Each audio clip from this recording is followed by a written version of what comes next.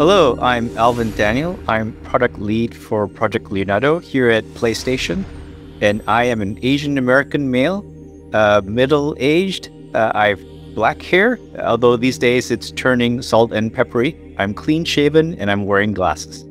Hi, I'm Paul Amadeus Lane. I am an accessibility consultant. I consult exclusively with Sony PlayStation, the worldwide studios, and I am a middle-aged black male. I'm wearing a newspaper boy hat, my mom calls it, with a blue button-down shirt with a blue and gray bow tie. My pronouns are he and him, and I am so delighted to be with the rest of the crew. Hi, my name is Sam Schaffel. I'm an accessibility design researcher at Insomniac Games. My pronouns are he, him. I'm a white male in my mid-30s with long brown hair, glasses, brown eyes, and I'm wearing an Insomniac Games t-shirt. We're excited today to have and host another Accessibility Community Spotlight to follow up actually on the very exciting news that we were able to announce at CES earlier this year in January on Project Leonardo. This is PlayStation's very first wireless accessibility controller. And I'm joined here today with two very dear friends, Paul and Sam, to speak more about this project. Paul, could you tell us a little bit about how you got into video games and how did you become a video gaming accessibility expert? Well, Alvin, you want my origin story, so I'll go ahead and give you my origin story. Well, I've always been an avid gamer. I love video games. Video games have always been my passion. And 2 decades before my accident, I lived and breathed and just walked and talked video games. What happened when I had my accident, I lost that ability to play. And it was like I lost a long-lost friend. So for many years, I set out to see how I can be reunited with my friend. So I found out that I was able to manipulate like the game controller to be able to, play video games again. And then I started thinking, how many others out there have the frustrations that I have due to a disability and not able to game like I was? Sam, same question to you.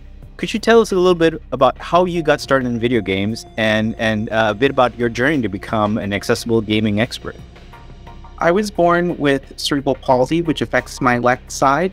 So I primarily just use my right hand for everything. I saw doctors about it when I was very young, and doctors suggested to my parents that I use video games as a form of physical therapy.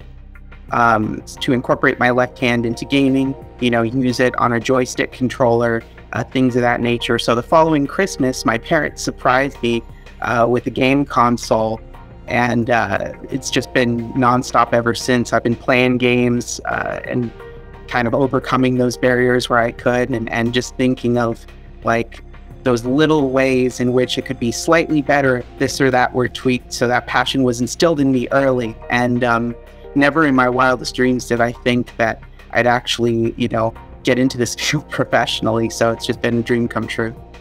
Alvin, can we get the origin story of Project Leonardo? How did it come about? And how did you come up with the name Project Leonardo?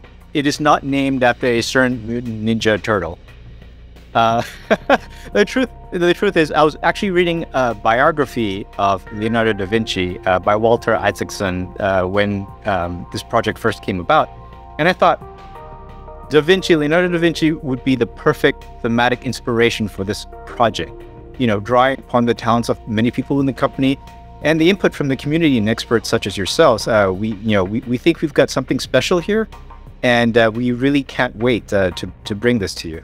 The first time you opened that package, what was your first impression? What did you think? I go back and I remember the briefcase, the top secret briefcase with a lock code, right? Got it delivered to my house and put in the code, unlocked it, and saw the equipment. And it was amazing. It was exactly what I had hoped for. There were some modifications because I think, looking back, I think it was round 1. So there were some things that I saw that I definitely communicated in the feedback that I would like to have seen tweaked, and they were. And the next iteration, everything got smoother and smoother. Paul, so one day on your doorstep, super secret prototype package appears. You open the box and What do you think? And I saw it and I was like, what am I going to do with this right here? But then I looked at the instructions, you know, that was provided, and I was like, whoa, this is going to be awesome, because as a quadriplegic and somebody who's been disabled for over 30 years, I wake up every morning trying to problem solve. So when I saw that briefcase with the controller in there, I was like, I'm looking forward to solving these problems right here when it comes to accessibility in gaming, and then just providing feedback when I saw it and saw the different iterations. I was like, wow, this is really, really awesome. We found that yourself and other test players were doing things we did not anticipate, did not expect. It was kind of this emergent way of using Leonardo with setups and configurations we had not occurred to us, actually. So that was both satisfying and gratifying to learn. Actually, it's like, oh, they want to use it in this way. Wow, we didn't think of that. So that was really good to learn. There's so many awesome things about Leonardo. Just to go back, because something else just occurred to me while we were all talking. The different joystick caps that you can put on the controller. Having a big kind of arcade style thing instead of the small one that's more difficult for me to use on the left or right stick, to be able to put a full-on joystick for that so that I can use my left hand, and even though it doesn't have the degree of motion that my right hand does, to be able to use that to actually control the camera again was really amazing, because it was just something that I couldn't do with those smaller thumbsticks. Yeah, I have to say, the people really love that arcade style stick. I've seen people use it by cupping it from the bottom or manipulating it from the top. It's got that kind of old school vibe around it. So that's fantastic. That's great to hear. Hey, Alvin, when you get all this feedback from us, you know, did the team feel kind of overwhelmed, or did the team kind of embrace, you know, all of this different feedback? We got a ton of feedback, I have to say. Leonardo is really interesting in that we had user testing going on in 3 locations: in Japan, here in the United States, and also in London, actually. So I can honestly say someone somewhere in the world was working Leonardo at any given moment of the day. We have very carefully curated, you know, the kind of the most impactful features that can most broadly affect everyone in terms of improving accessibility to the controller. So, Alvin, why do this for our community? I think the biggest reason is play has no limits, right? It's our tagline. To many of us here at the company, it also means inclusion, right? No limits. We want everyone in on this party. Players were trying to adapt themselves to the controller. And with Leonardo, we're turning down its head. We now want the controller to adapt to you. And so more people can come in and enjoy these game experiences. That actually brings up a really good follow-up. Can you tell us a little bit more about the team behind Leonardo and some of the organizations that you worked with throughout the process? The team here at PlayStation is truly multidisciplinary. We have, you know, the engineering team, obviously, but that it includes both the hardware and the software teams. Includes experts such as yourself, who are embedded with the studios, who are already doing kind of world-class design in accessible gaming, who taught us a lot, actually, like what were game developers at the cutting edge doing and wanting to do and expected from an accessible controller. So that was very valuable to learn. We partnered with many charitable organizations. I'll name a few: Able Gamers, our friends over in the UK, Special Effect, Stack Up. They're a military veterans, disabled veterans organization that advocates for veterans with disabilities. They all lent very important insights into what challenges we needed to address. Because I have to say, when we first start in the space, you know, you're given the task of, hey, go make an accessible controller. It just seemed daunting. Like the spectrum of needs that we had to be able to accommodate and address was super challenging.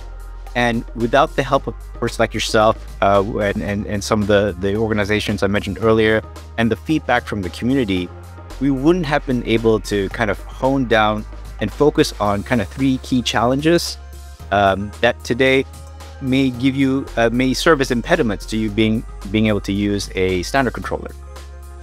And so those three challenges, they were kind of touched on in the announcement, are we wanted to design a controller that you didn't need to hold in order to use. There's kind of implicit assumption you just pick up a controller and manipulate it, and that may not be the case for everyone. The second challenge we wanted to address is making it easier to press the buttons on the controller. And I think with a standard controller, you may find that the buttons are too small or too densely packed. And also the buttons can appear on two surfaces, right? You've got the face buttons on the top and then the shoulder and trigger buttons on a completely different plane. And that can be challenging to interact with. And then finally, it was the thumbsticks. Today on a standard controller, thumbsticks are very fixed. They're fixed height, fixed width, fixed orientation. There's rigidity built in there. And there's a kind of an implicit assumption that you can make this very specific hand geometry with thumbs to be able to place digits on top of the thumbsticks to interact with them. And we really wanted to design something with a lot of flexibility in those three areas. And I think the ability to customize the controller by taking the different button caps off and substituting them and really making it your own. And because Leonardo is a kit, I think it also means that it can evolve with you as your needs potentially change. So the controller you start using on day one could over time change to something, at day 100 or later, if your needs should change, right? You can continue to adjust the controller to make it your own. I'm glad you brought that up because there are some small buttons on that controller, like the options button, the share button. So to be able to remap those to a bigger button is fantastic. Because especially for that pause press, when you're under pressure because there's something exciting going on, you just have to stop the action. Having a larger button to press in time is very important. It's nice to have a controller that will meet those needs as you get a little older, because you may not be as fast, you may not be as quick when it comes to pushing buttons, but to have this evolve with you, I'm so glad you shared that, because I saw myself with the different iterations, evolving over time, over the way I would game. So that was a really awesome thing. And Sam, when you first saw what it was going to do for you, with gaming and making it more accessible for you, you being in the industry, what did that mean for you that now this is going to be a reality?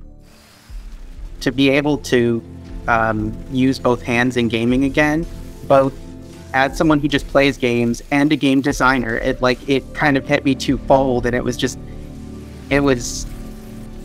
wonderful. To take some of those games that are harder and really require, you to have full movement on both sticks and things like that, and to be able to say well, I've been able to kind of get by using the movement stick and then quickly shifting to the camera stick and back and forth. But sometimes that works, but for those more challenging games, sometimes it doesn't. So to be able to say, hey, I've got this, I can just put my left hand on my joystick on my Leonardo to control the camera while my other hand is able to use the other stick. It's awesome. I'm looking forward to going back and playing games that I had previously been stuck in. Just that's going to be great to get those the trophies and things. Those blockers will be removed and no longer blockers, and I can point to the trophy and say hey, I got it finally. And some of these games I had been stopped on for years.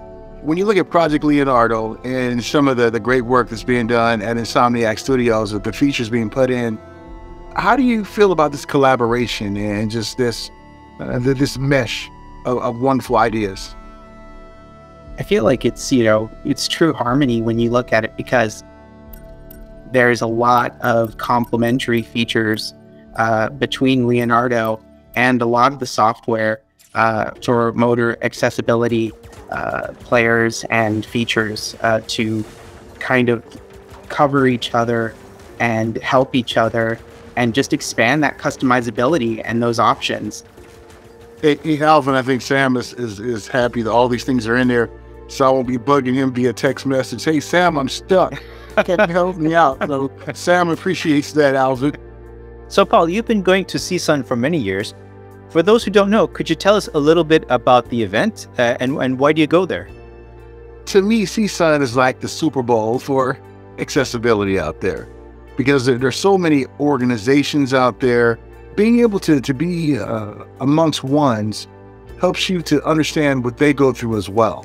And then what that does, that helps us to have this coalition that we can work together so that we don't leave any of our disability brothers and sisters behind. So, Paul, what is your favorite memory as a gaming accessibility consultant?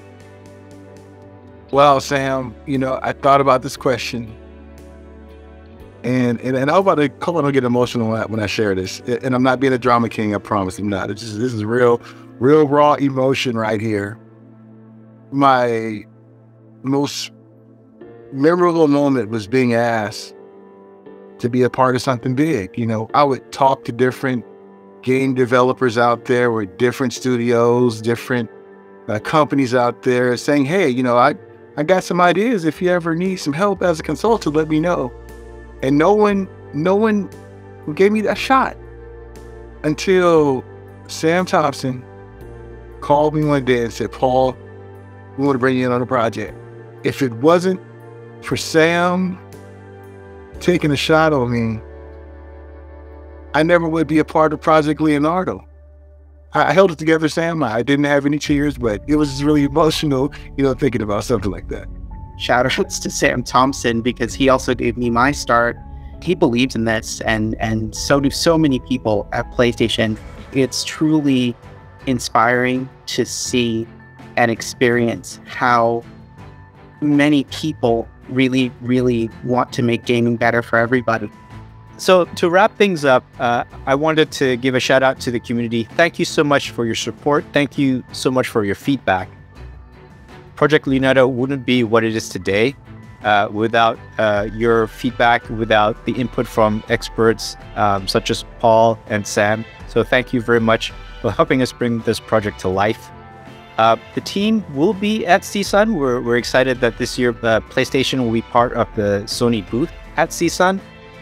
The project is still in development. We'll be able to show hardware, but we are working hard to get it into your hands as soon as possible. There's a lot more to talk about Leonardo. What we've shown so far has focused primarily on the hardware, but there's a whole other aspect, the software support that we're building into Leonardo.